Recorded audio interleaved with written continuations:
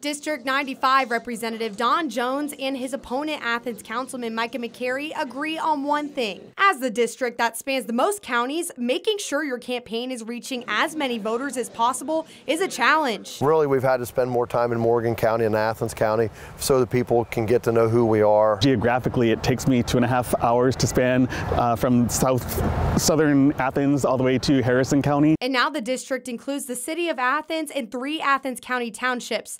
Voters in different parts of the district may have differing priorities. There are some differences between the thought process with the folks in Athens probably versus the rest of the district. That makes it difficult for citizens to feel like their representative can even have the kind of contact with them that they'd like to. Athens is historically the only blue county in the district, voting Democratic in every presidential election dating before the 2000s. McCary says the redistricting weakens Athens' voice as a county. I agree that it probably makes Democrats in Athens feel like we're less united. Jones says putting the city of Athens in the district tries to level the balance so both parties are more evenly represented. You know, when I ran in six years ago in 2018, the index was 58% Republican, 42% Democrat.